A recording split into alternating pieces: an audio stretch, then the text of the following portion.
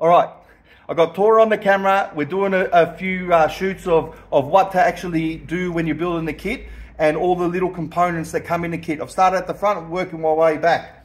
In here, we've got this sill plate cover, okay? If you have a look at that, this sill plate cover comes in the kit. It comes pre-cut to this shape, and you just place that in. All that does is stop mud and rubbish going down into your sill, okay? Now, we still have to seal along here.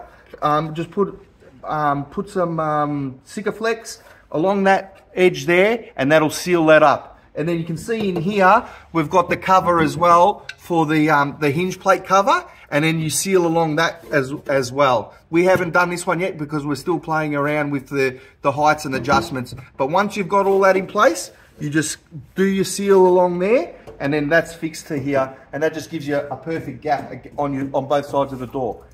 Get on board, order your kit, Dirty Dog Outlaws, out.